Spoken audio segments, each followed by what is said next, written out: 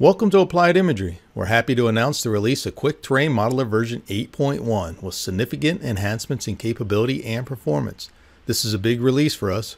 We've added some extremely powerful automatic point cloud classification and feature extraction tools such as building vector extraction and bare earth generation.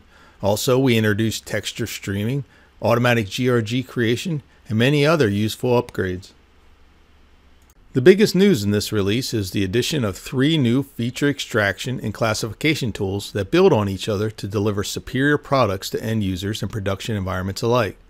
These tools are automatic point cloud classification, building vector extraction, and bare earth generation. These tools tap into new algorithms in Quick Terrain Modeler, and you'll find them all in 2 interfaces: the revised above ground level analyst and the new classification and extraction tool. The AGL Analyst tool has been significantly improved. It now offers a variety of bare earth calculation methodologies, as well as a tabbed interface and more intuitive workflow for removing points based on AGL values such as vegetation, wires, and buildings, either temporarily or permanently. There is no longer a need to open a second window for point filtering. In this example, a bare earth DEM was created from a point cloud using Quick Terrain Modeler's new LiDAR Sense algorithm, showing what the terrain looks like with the above ground features removed. With the new point cloud classification and vector extraction tool, Quick Terrain Modeler can now automatically classify point clouds into 4 LES classes: low vegetation, ground, buildings, and not classified. The process is very simple.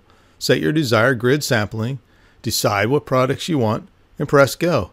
After some calculations, Quick Terrain Modeler will display the point cloud color by classification, your building roof vectors, building footprint outlines, and the digital terrain and surface models. The building vectors, both footprint and roof line, like all vectors in Quick Terrain Modeler, can easily be edited in 3D and exported to other programs such as Google Earth. Another huge improvement is Quick Terrain Modeler's imagery streaming capability. Now overlaying textures from large image files will dynamically stream increased image detail to Quick Terrain Modeler without having to manually sharpen the image. This will be most apparent when overlaying large SID files and zooming in. Increasing levels of detail will appear automatically without having to click the Resample Texture button, much like the experience when zooming in on Google Earth or Maps.